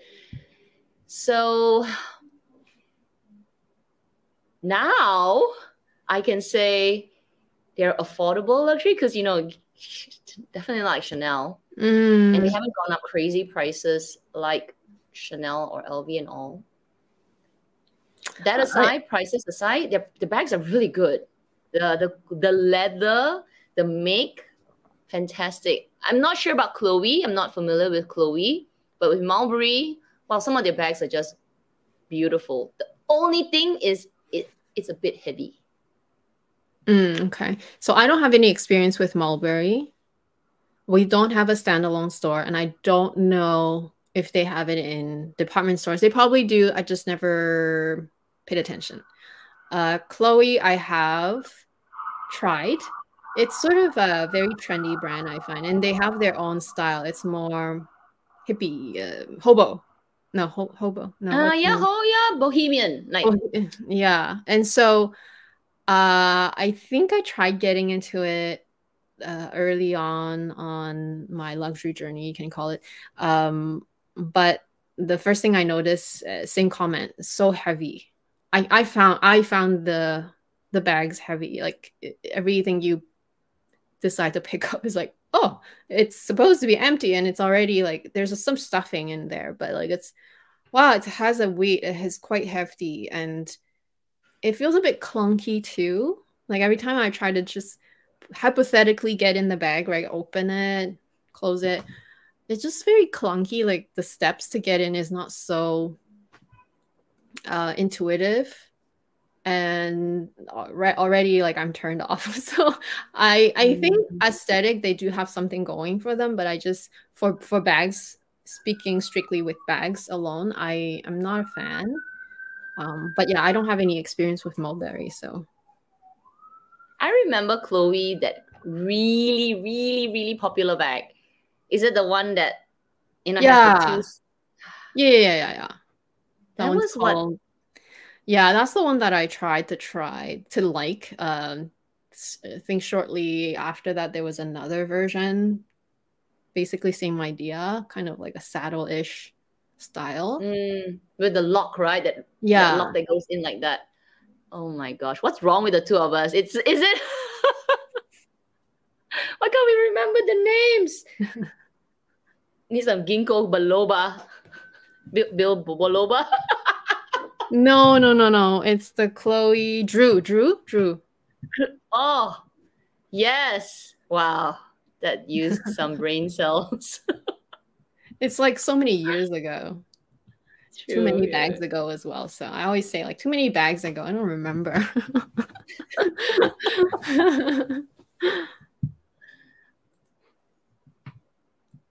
I think it's sometimes you just put up with things like these if in the first place you don't consider those things to be impractical, and if it's your vibe, it's your vibe for a lot of people. And I will say also for me, for a long time I was not into Longchamp either, because the only Longchamp that I always saw in the streets was the, you know, just the shoulder one, usually the large size, and it's just the I don't want to say just, okay, sorry, I said just, but like I don't mean it that way. It's the most simple trim, so the brown trim with the regular nylon, whatever color it is. Usually I see it in black or blue, and I was never attracted to the look, because usually people really use it as a very utilitarian bag. They just fill it, and it usually sags in a way that's very unattractive. And so that's why I never liked it. Before I never liked it. But what got me to buy my first one is because it was a limited edition one, and also it was sort of that purchase that I made to commemorate the trip. I always buy something nice that to me is like a memory of the trip. So I bought that my first one in Hong Kong at the I guess it's the flagship store in Tsim Sha Tsui, because it's a huge store, multi-level, very big. I've never seen so many styles of Longchamp, because prior to that, I've never seen any Longchamp aside from the most basic Le Pliage. I've never seen anything else. So after I saw that store and I found the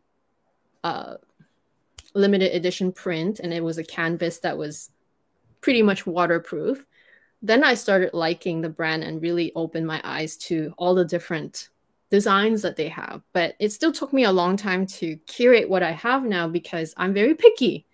I don't just add any color or print or whatever. Like I choose based on what I think aesthetically is pleasing to me, that works for me, and that I think I do get use of. Because otherwise, going back to what we said earlier, is if I'm blindly adding anything that I like, I'll end up with so many bags, and I can't do that. I shouldn't do that. So even when I picked out this travel bag, I like this exact print and this exact trim, and that's why I got it. That one in red is because of the fun color, and then that filet is like totally different design collaboration. So those are the fun pieces for me still. So yeah, they are still a very lower end tier lower end luxury brand, but by choosing and being picky with what you really like, you can still make it stand out. Like I never thought that whenever I wore these bags, that I look ugly or anything like that. I still think that I'm pretty like that I'm carrying them well. So it still depends on the individual at the end of the day, not just because they're lower tier. True. Yeah, how you dress it up. Agree. Yeah. Oh, Jen. Okay, as I go along. Thank you for that. Okay, so Jen saying, is it premium? Just Googled it. I don't know. I think it's a longer name. It was a longer, it started a C or something. Seriously, because it wasn't as simple as just premium brand. And I saw another one where it's emerging brand. It wasn't. Both of us were like, huh? It was a word, like it was a multi-word, I think. Multi-word, like something thing brand, and we're like, no, never heard of this. What does that mean? It's it'll probably make me want to go back to the live and figure it out. But then which live was it? It's like you have to rewatch so many just to get to it. It's like, oh, which one? We've done so many. Yeah. Because we do more than once a week, right? So there's so many. That's true. This is not, sorry, no time, but it will bug me. Okay, interesting comment from Princess Dean. Ready to wear is prêt-à-porter in French. Yeah, which means you buy and wear, as opposed to. Oh, thank you. So that is the perfect. Oh my gosh, that is the perfect explanation, which means that you buy and wear, as opposed to couture that has to be tailored to you first before you wear. Yeah. So nowhere does it say that ready to wear has to be designer. Never mind premium. Thank you. My goodness. Yeah, you buy, you wear. Oh, I didn't know that. Okay, ready to wear is you buy. Yeah. You buy, you wear. Literally, yeah. Well, that is the word by word translation. Even in ready to wear is like word by word translation in French. It's like it's ready for you to wear it. And so it was never tailored to you specifically. It's just generally it's tailored to like whatever size. And of course, each company and each designer have their own models. So the type of models, body shape they use is also different. You know, with self-portrait, they have very narrow waist and super tall models. Yeah. So thank you for that explanation. Oh, okay. What? Oh, this one I wouldn't call this luxury. Jacqueline, how about Bimba Wailola? It's also affordable. It's high street. Yeah, it's high street. Kind of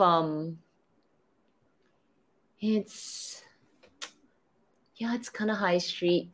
Well, it could be the same category as Le Sports Sac, maybe. It's affordable. I don't know. Do you know what Bimba and Lola is? Bimba? Oh, you don't know. It must be local to you guys. I think they're supposed to be European. Let me check. I don't know. Let me see. Are they is it European? Ooh. That's it. I've never heard of it. But we don't carry too many brands in Canada. Or if we do, I'm sorry, I just never heard of it because I don't know Oh everything. yeah, it is European. Okay, Spanish. Okay. Okay, Spanish. Possibly, they kind of they market themselves like high street, like really like high street. But the prices, because I actually went in there a few weeks ago. The store in Singapore, they have one at Ion Orchard, and they're not cheap. They're not really cheap, but they market themselves like high street. So, but if I were to compare prices exactly the way the prices are, their nylon bags are about the same price as a Longchamp Le Pliage. So from a price perspective, they're quite similar, right? So then you say, okay, then we would put them as, affordable luxury.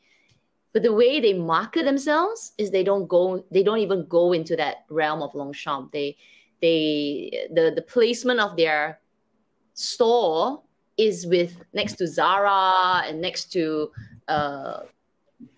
where was it? Next to Zara, or just one floor above Zara, next to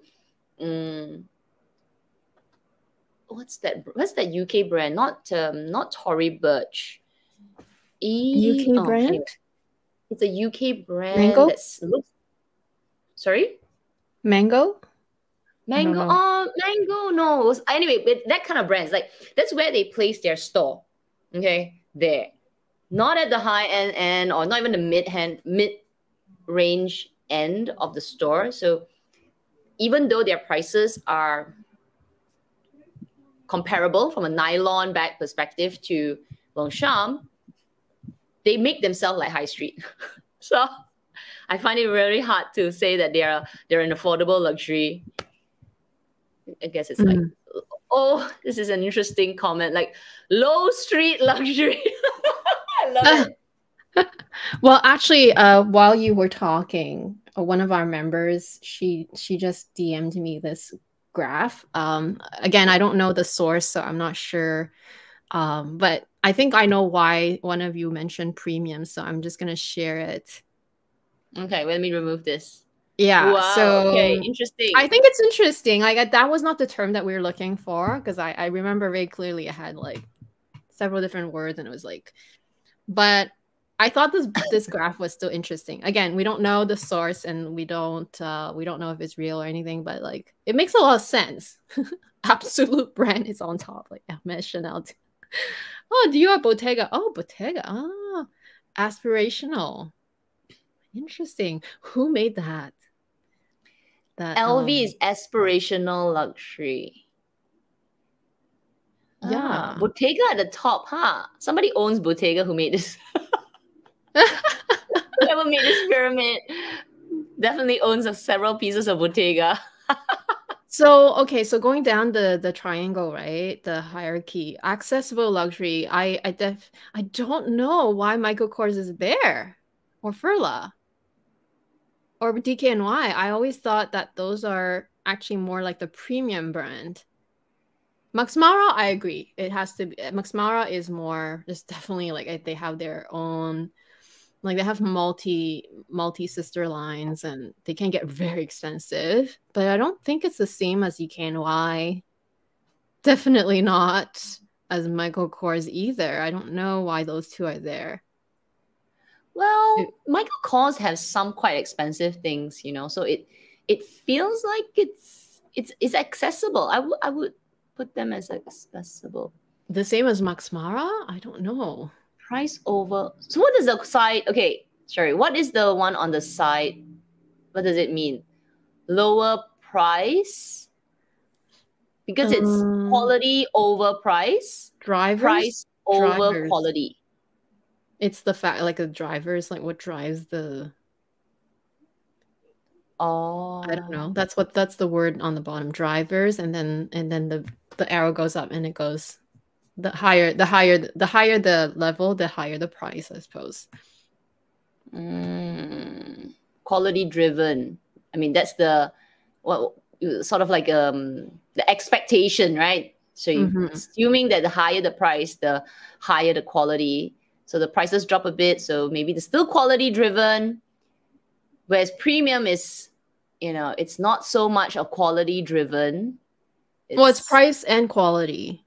Price, quality. Okay, so I will have to disagree with the brandings that they put as examples, just based on what I see. Like Michael Kors, I've seen some really questionable stuff, and DKNY also. Again, I do know they offer a lot of like outlet stuff too, so maybe that could have maybe changed over the years. Maybe it used to be really good, but now it's just watered down. Because I will be the first to tell you that I prefer buying Ralph Lauren. I think Ralph Lauren, to me, like, sometimes I like their, well, only clothes wise, right? I only shop there for like kids' clothes and things like that. I think Ralph Lauren makes better stuff than Michael Kors. That's my opinion, right? And then I used to buy DKNY like back in high school. And I won't put them in the accessible luxury. But that's not. No, I will agree with Max Mara. I'll agree with Coach Furla. I don't know very much about Furla, but I'll put him there. Paul Smith, I know I would put them there too. I don't really own anything from them, but I'll put DKNY and Michael Kors in the premium level. I wouldn't classify them as the same. And then the bottom one, I do agree. Which is why I said we don't know the source of this, so I have no idea if it's if it's like really super legit. But at least it's sort of like a guide. It gives you some guidelines. Yeah, I don't know. Some of it. I mean, also it depends on our own experience, right? Like you said, you've seen some really dodgy things at Michael Kors. I don't have experience with Michael Kors. I've seen the store and it looks very, luxurious. Is it? Though it is in that neighborhood mall. And then stuff looks kind of tacky. Some of it definitely does. But at the same time, I can, when I browse from the outside, I can see some stuff that looks like accessible luxury. Like they're like, that's probably pretty expensive. But, well, I think the name is very misleading. Like the premium and then accessible luxury. Honestly, I don't know why these names are like that, because I don't know. All right, who agrees, Luxee? I just don't agree. Who agrees to this chart?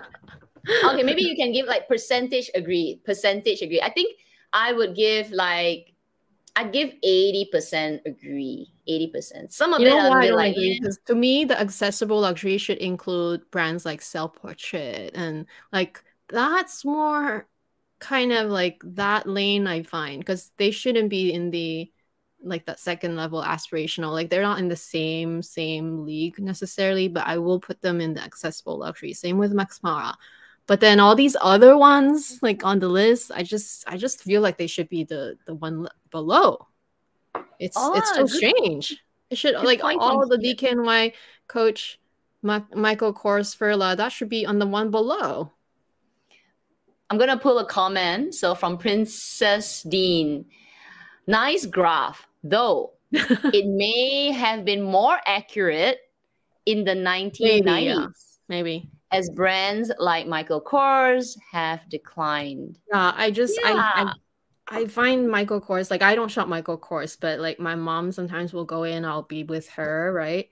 And then I just look at some stuff and I'm just like, this is just, I mean, this is way worse than Coach. Like, I like Coach still sometimes, but fair enough. I have to agree. Kors. I'm sorry. I have to agree. Sorry if anybody owns Michael Kors. No, yeah. We're talking quality, like to what I've seen, right? Like I've seen what I've seen as well. Is this plastic? I was like thinking to myself, I'm like, is this plastic? Yeah. That's how I feel about it. Maybe that's why in the 1990s, could be the quality was fantastic. So, you're talking of a different era, and my experience was pre-pandemic, just what 4 or 5 years ago. When I walked past, I'm like, ooh, that looks 3,000 ringgit for a bag. That equivalent, that's about maybe 1,000 Singapore dollars, $1,000. And it's tacky plastic patent leather. Where's my patent bag? Patent bag. Yeah. Well, I don't want to comment on, like, you know, the style. It's not about the style. It's just like the work, even the workmanship. I can't even call it workmanship. It just looks so cheaply made that sometimes I feel like I'd rather just, like I said before, Michael Kors is at TJ Maxx, Jen says. I agree. What is We don't TJ have Maxx? TJ Maxx here, but I know. It's just like I just feel like when I walk into a Ralph Lauren store, and like I said, I only buy clothing there, usually for kids. I just feel like the quality of Ralph Lauren is way better than even Michael Kors, and that's just coming from personal experience, right? Not everything. I don't shop their bags, I don't shop their shoes, but just cute clothing for babies. And I you won't see me shop at Michael Kors for clothing, that's for sure. But not just clothing. Like when I see Michael Kors, I think of them of their leather goods, right, and bags. And when I looked at the leather goods, I'm just like, wow, this questionable, like really questionable.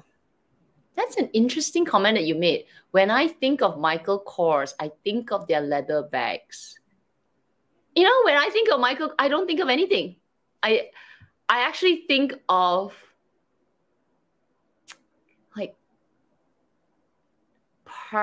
like just a lot of gold and chunky hardware and not even leather, you know. It doesn't give me that look and feel. It's a bit like when I think of Guess. Okay, Guess is a good Guess, American Guess, right? They marketed themselves as this really sexy, you know, the girls in the magazines are like, "Rah!" And it's all the shorts and tights and everything is just so sexy, right? The word sexy. So when I think of their bags, they're just fun, glam, just very chunky. And I just get this feeling with Michael Kors, where they try to be, just tacky. Sorry, I just think of their bags like plastic, tacky. Well, gold. you know what, too, like maybe because I really see it in America too. Like, and June's from California. I agree with Amy. Plus, there was no Michael Kors in the 90s. I never saw Michael Kors before. It's true. I never saw it before. I just attribute it to maybe like, oh, maybe they just didn't come to Quebec back then when I used to live, you know, in the French side of the country. But and their quality is really cheap. That's it. Like, for me, it's the quality. It's not even about the style, right? Style is all subjective, but the quality is, it's just, I just couldn't believe it. And like, I wouldn't pay that kind of money for it. And there's nothing wrong with, if you want to buy it, you can buy it, right? If it's your style, go for it. But for me, it's the quality, the material, even like the stitches. And speaking of the style, right? Guess has its own league, right? They're very teenage, and I loved Guess before.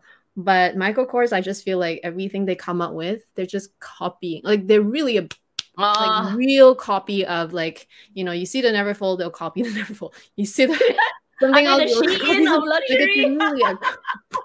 It really is. And Shein of luxury, Zara of luxury. I just like, my mom probably bought something from Michael Kors, but you know, she genuinely liked something, so she bought it.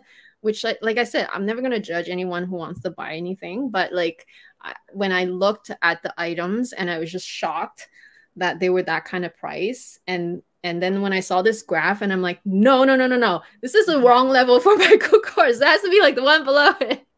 It's okay that you exist. I just don't think you should be in that category. It's not the same lane. No, cannot be. This chart has triggered Amy. She's like, no. Because it's wrong. It's a wrong category. It's really like, it's fine that they're there in the chart, but it's not the same level, I don't think. Oh my gosh, that's so funny. Oh, that is a funny comment. Why is it intimidating? I'm just wondering. I went to a Ralph Lauren store in Georgetown, Washington, D.C. It has more intimidating vibe than Dior store on Fifth Avenue, New York. Why? Really? I'm telling you, Ralph Lauren is really nice. Like that stuff is really nice. But why? Is it because it's empty? And it's really big and like... See? No way Ralph Lauren is lower than Michael Kors. There's just no way. I'm just glad that people are agreeing with me. Like my eyes, like they're seeing the my eyes cannot be lying to me. Like it's just so weird. So the person that did that chart owns a lot of Michael Kors and Bottega. Well, we don't really, I cannot say that I know a ton about Bottega. I do think that they make very nice things. So maybe they have a whole side of them that we don't know, that they're very high end. I don't know.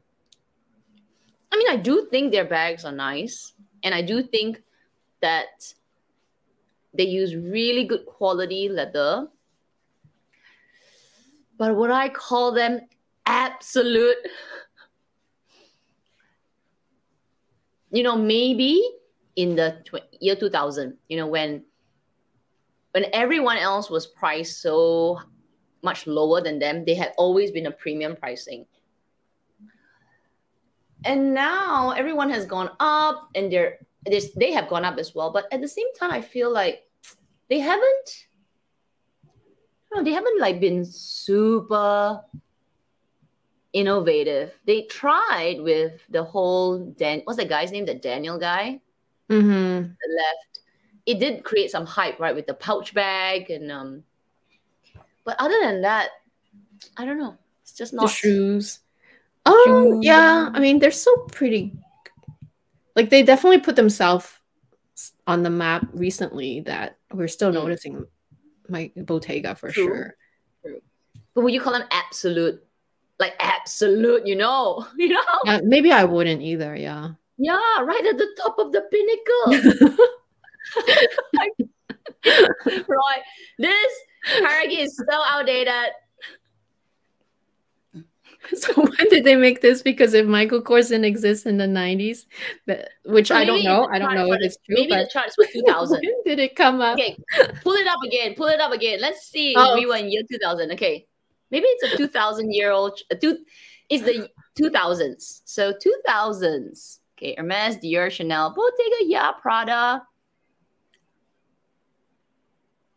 Yeah, I don't know why LV is aspirational though. Even in the 2000s, LV would be an absolute. Yeah, I would put them there. Plus, there's a lot of spelling mistakes. Okay. Like Chanel is not two N's, and then Gabbana two N's, two B's. I don't even know. Gabbana. Is it two B's or is it one? Dolce and Gabbana. Yeah, two B's. Is it two B's? Okay. Yeah, but for sure, Chanel is not two N's. But they put the Hermes, the right accent on the last E. That is pretty good. Because a lot of people mistake the accent on the E. They think that it could be this way or that way. It's not. It's accent aigu. So what is that thing at the bottom? Gap Inditex? What is Inditex? Hang on. Fast retailing. Or maybe it's just a term. Oh. Fast retailing H&M. No, it's a brand. Oh my God. It is Inditex.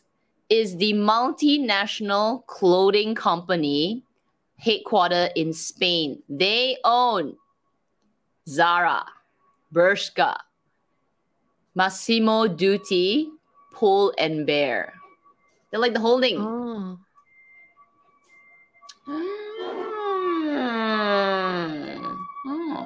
I learned something today.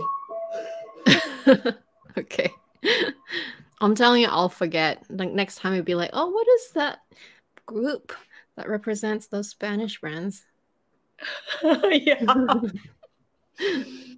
Oh my gosh. All right then. Okay, we are at our 2-hour mark. We hope you enjoyed that. Good little debate. I think, which is why I put there affordable at the title, because I know everyone has their own definition and how you interpret what is affordable, right? But yeah, good debate. Lots of categories, a lot of new categories. Like Michael Kors is not there. Anyway, we hope you enjoyed that. So we are almost at the end of the year. As usual, you know, if you haven't seen our calendars, it is on our community post. I think next week is our last Luxury Live weekend for the year. Then we'll take our 2-week break and we'll see you fresh in the new year. So we don't see you next week. Happy New Year. Yep. Merry Christmas. But we hope to see you next week. And that's going to be on your channel. Yeah. And it's going to be, yeah, it's more like a chit chat topic. It's sort of like reflective. We'll still kind of link it to luxury a little bit, of course. But yeah, it'll be a good topic to round out the year, I think. Definitely. And also for the members, right? We'll mention it again tomorrow, but for the members to remember to send us your homework, if you have any. Let's just call it that. Yeah. All right, everyone. We will see you next week. Bye.